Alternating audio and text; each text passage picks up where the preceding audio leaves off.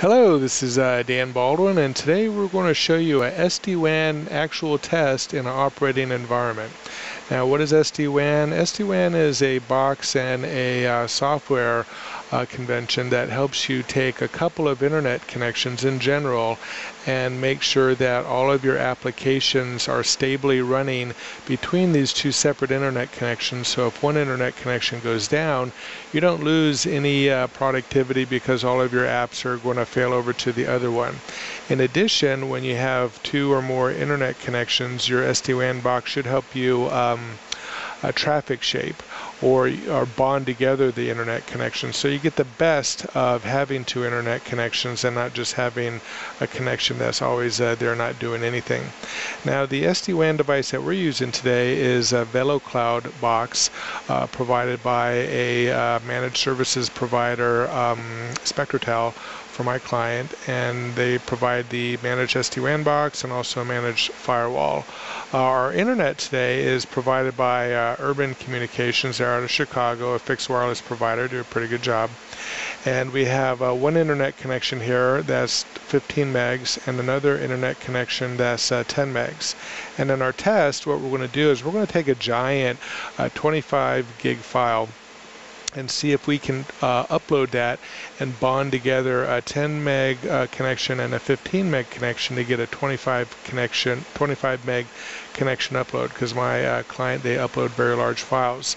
Now, while we're uploading it, that big file sandwiched over two bonded connections, we're going to fail over one of the connections, then we'll restore it and fail over the other connection, restore it to make sure that that FTP file does not fail and we don't have to start that over again. And we're going to put one more requirement on it. We're going to have a phone call going at the same time. So you can see that the audio quality of the phone call does not suffer from maxing out a FTP file upload, and it doesn't fail either the phone call or the FTP test while we fail over one or the other circuits. So let me show you the equipment that we're using. Not a whole lot to see, but we'll show it to you anyway. This is the VeloCloud box that you can see, provided again by SpectroTel, thanks a lot, and the FortiNet. Now, you can do this test without the firewall, but since my client uses a firewall in their environment and a firewall can take some a little bit of overhead, we're going to show that to you. Now, the back of the box is where all the action is. Here's your two internet connections. Can you see it?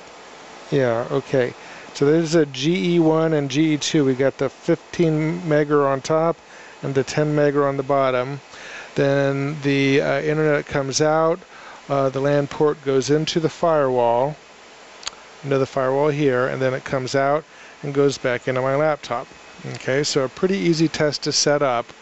You can set this up, do a proof of concept, and set this up yourself. Call SpectroTel or the managed service provider of your choice. Mostly carriers, a lot of carriers, and some managed service providers. They'll get a proof of concept box from VeloCloud, and you can do this yourself for your own client. All right, so without any further ado, we're going to launch the FTP transfer. Okay, so you can see not a whole lot going on my two circuits. All right. And you can also see the throughput right here, down way under 1 meg. So we'll go ahead and start the FTP transfer. Let's see. Okay.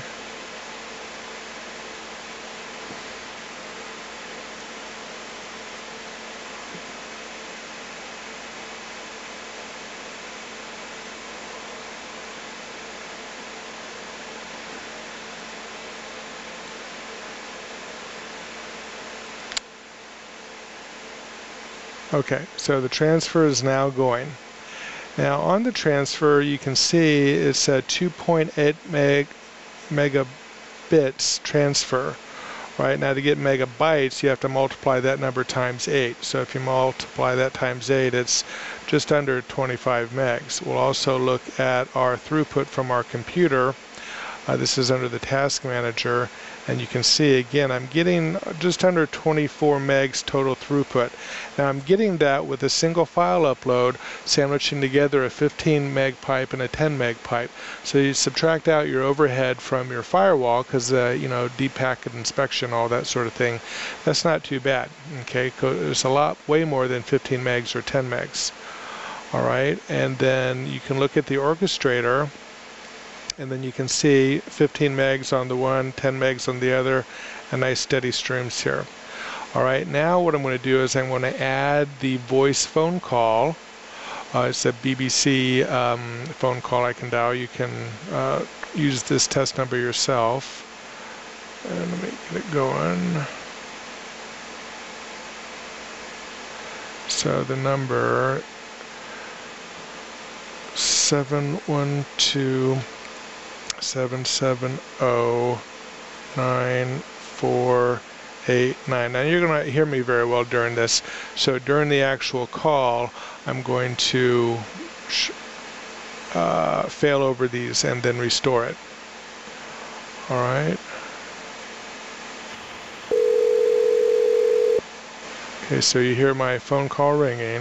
60 Hillmorton and Wigram. Okay, loud, aren't they? there's your live phone call, the BBC. Enjoy. Like quite a good system where you can do it independent. All right, so you can see I haven't lost my transfer. I use a GPS app called Move It, and that tells me when my bus is arriving as well on my phone. And I haven't lost the file transfer. I can hopefully ask the driver to make sure I'm getting on the right bus. So now what I'm going to do is I'm going to fail over the one circuit. And when to get off at the other end as well. So you can combine the technology that they've got here with the technology you've pocket. That's right, yeah. Okay, so I just lost my first circuit, and you can see, you could hear the audio call just blink out just for a second, but I didn't lose the call. All right, I'm down to just 10 megs. All right, but I haven't lost my transfer. All right, so now I'm going to restore circuit 1. Antarctic expedition, and I've wandered into the Antarctic Centre here in Christchurch. Now I've restored circuit 1. Alright, we'll wait for this to come back. How are you? I'm alright, thank you. What do you see how long that takes. I was going to say, that could be an interesting concept for you. I would certainly, the 4D is not going to be much help for you. No. Because it's just going to be music. Yeah. There is a penguin talk, so you'll learn all about penguins at 3:30, and so you'll get to smell the penguins as well as hear all about them. Smell the penguins? They make noises, penguins? They do, they make lots of noises. They're actually one of Brits the talk funny, huh? Okay, so now my circuit is restored, and I'm back to 15 megs on the original, 10 megs on the other one, and I haven't lost the voice phone call, and I haven't lost the FTP.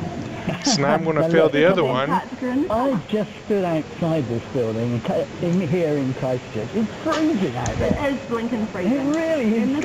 And this is our spring. Okay, so I just failed over the 10 meg.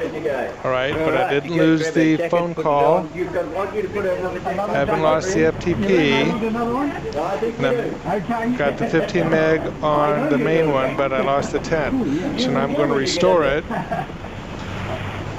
Putting on a heavier jacket as advised. Okay.